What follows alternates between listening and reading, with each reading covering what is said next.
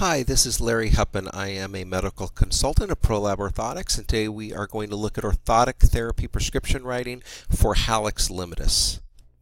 Our goals here are to first review the underlying causes of functional hallux limitus, and then we're going to look at three studies that are related to mechanical treatment of functional hallux limitus, and use the results of those studies in trying to write a prescription for patients with hallux limitus that will do the best job of decompressing the first metatarsal phalangeal joint and subsequently give that patient the best potential clinical outcome.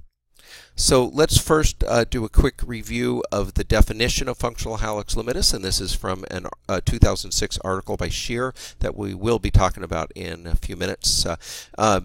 To define it, it is greater than 50 degrees of dorsiflexion non-weight bearing and less than 14 degrees of dorsiflexion in stance, and with no evidence of trauma or arthritis. It's associated with deformities of hallux rigidus or hallux valgus in that over time, functional hallux limitus can lead to these deformities. The mechanical cause of functional hallux limitus is essentially a blocking of windlass function at the first metatarsal phalangeal joint, meaning a lack of ability of the great toe to dorsiflex. And this will occur when the first ray is not allowed to plantarflex. If the first ray can't plantarflex, the hallux is not able to dorsiflex, and then when reactive forces are placed under the hallux, that will just increase compression within the first metatarsal phalangeal joint.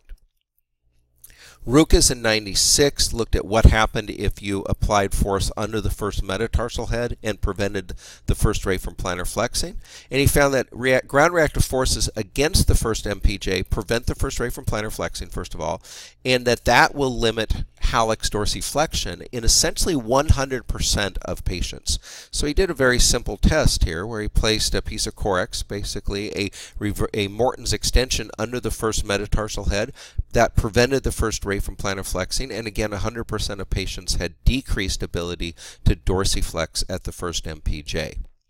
The second part of this study looked at what happened if you applied a reverse Morton's extension. You put a piece of Corex under med heads 2, 3, 4, and 5, and then let the first ray plantar flex. Well, in those patients, essentially 100% had increased ability to dorsiflex at the first MPJ.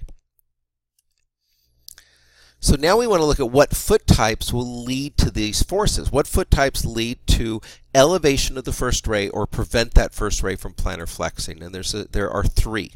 Number one is the everted heel. So this rectangle represents the calcaneus, and as the calcaneus everts, it jams the medial forefoot into the ground, and those ground reactive forces either elevate the first ray or at least prevent it from plantar flexing. The second foot type is this one here. This would be a forefoot valgus, where we have the first ray closer to the ground, or the first med head closer to the ground than the fifth med head.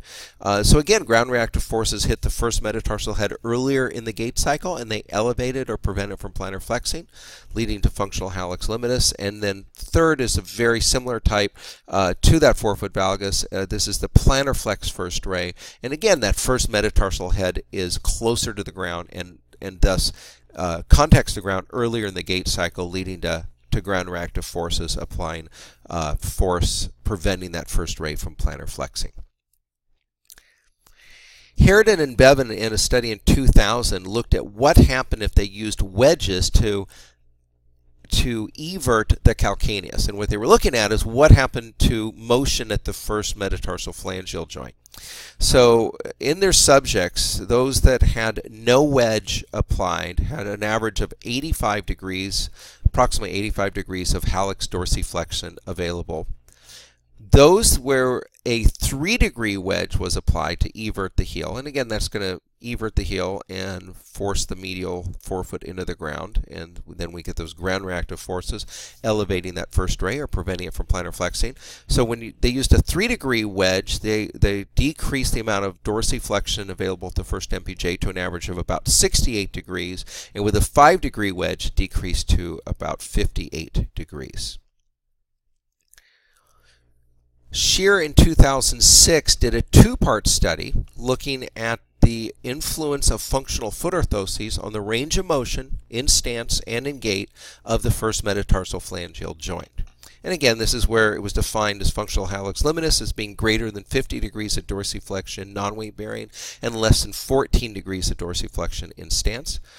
Patients were all casted with a first ray plantar flexed, and they all received a custom functional orthosis that was made with minimum cast fill, a 14 millimeter heel cup, 2 millimeter medial heel skive, a wide width, and a reverse Morton's extension.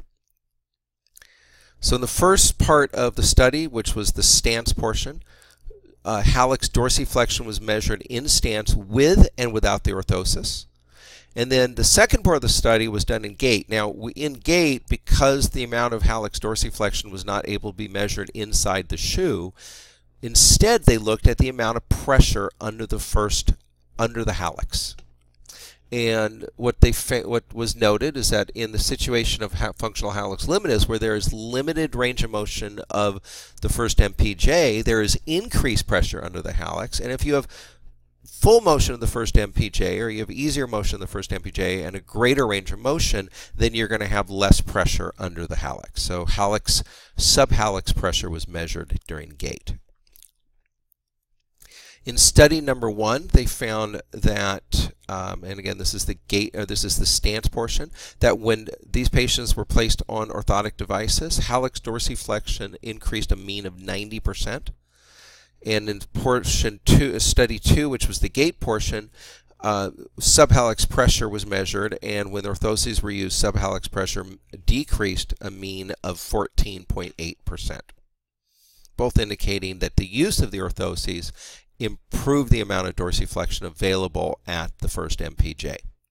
So now let's take these studies and apply those to orthotic prescription. So first, we want to try and allow that first rate of plantar flex, as both Rukas and Scherer showed us.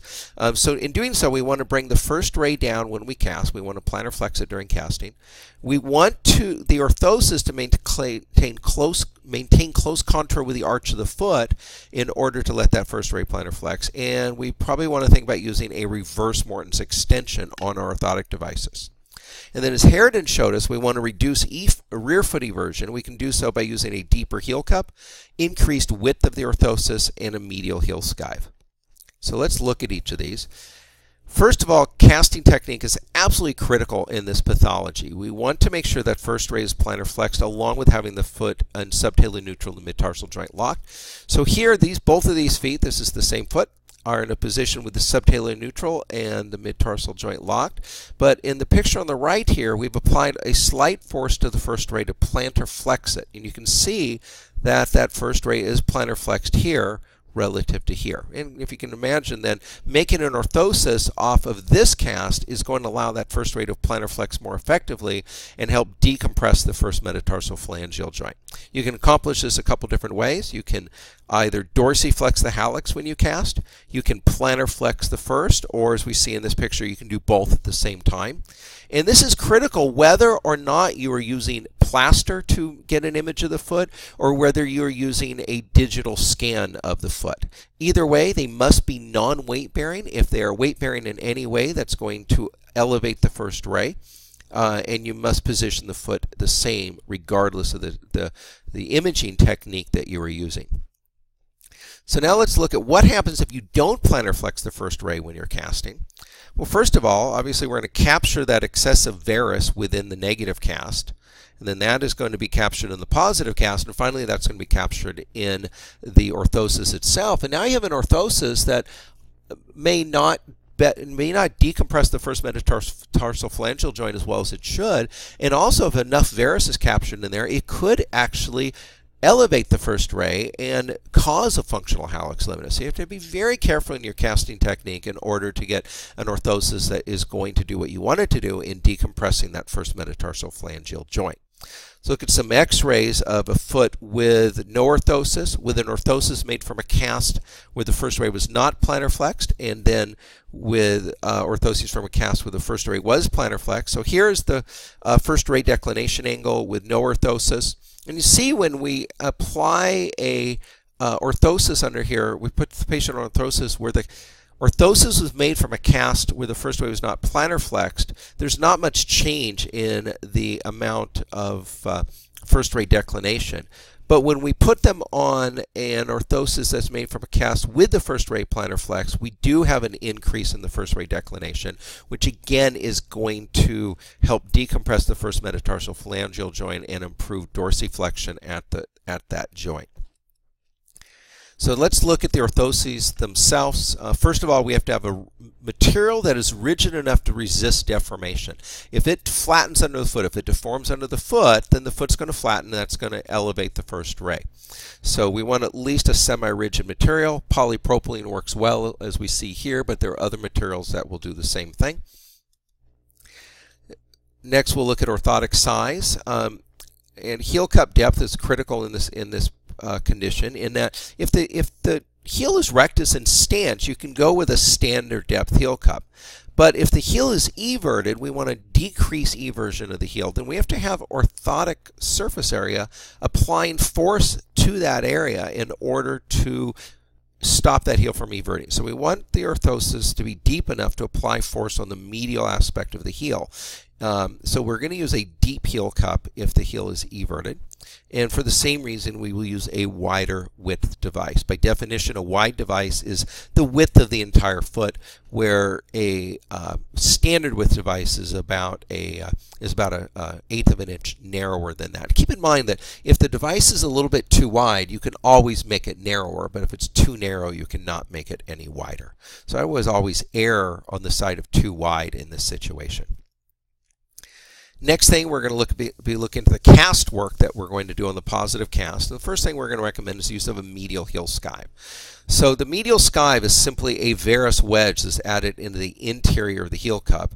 This diagram here represents the calcaneus here. Here's the representation of the subtalar joint axis. Here's the tibia and the talus up here. And by placing a varus wedge under the heel, you're going to shift the center of force farther medial to the axis of the subtalar joint. This was described in Kirby in two articles, one on the rotational equilibrium around the subtalar joint axis, and the second one listed here is the medial heel skive technique from JAPMA in 1992. And so if you want to add a varus wedge like this to an orthosis so that the center of force being applied by the orthosis to the foot is again farther medial to the axis of the subtalar joint, which is going to apply a greater supinatory torque around that axis and help limit excessive pronation, then you can use the medial heel skive technique. This is a modification to the positive cast that creates a varus wedge on the interior of the heel cup. You can see this flattened area is the wedge on the interior of this heel cup on the medial side, where it's more rounded laterally. Now the medial skive is prescribed in millimeters of depth. That's millimeters of depth on the positive cast. A mildly everted heel, let's say it's everted 1 to 4 degrees, you can use a mild amount of medial skive, say 2 millimeters. If it's moderately everted, the heel is moderately everted in stance, 5, 6, 7, 8 degrees, then you can use a 4 millimeter skive, and if it's severely everted, greater than 8 degrees, I would recommend using a 6 millimeter skive. Now, to go back one slide, the greater the amount of wedging, the deeper the heel cup should be. You can find more information on exactly how deep that should be on our website. Second, the next thing we're going to look at is how tight should the orthosis conform to the arch of the foot. And in order to let this first ray plantar flex, we really want to support that foot well under the talonavicular joint, right? So if you look at this orthosis here, that foot is flattened out to reach the orthosis, and that's going to elevate that first ray. Where here we've just put a block underneath to represent what would happen with a higher arch device, one that conforms closer to the arch of the foot when that first ray is plantar flexed, and that you'll see here that that first ray is allowed to plantar flex at a greater angle. So we have a greater first ray declination angle here, and again that's going to help decompress the first metatarsal phalangeal joint.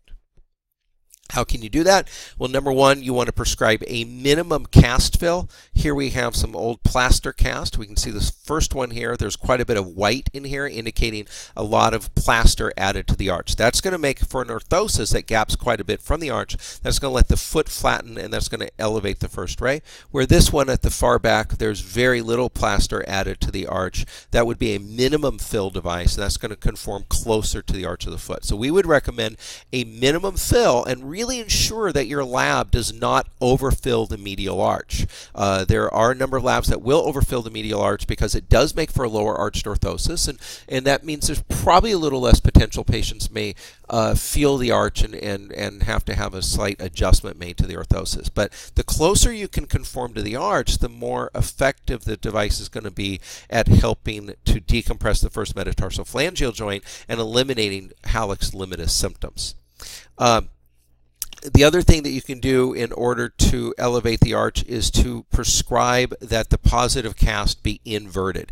Here we can see that the positive cast is inverted and that it is thicker under the first metatarsal head than under the fifth metatarsal head, allowing that arch to drop down farther. And again, that is going to increase the arch and let that first ray plantar flex more effectively.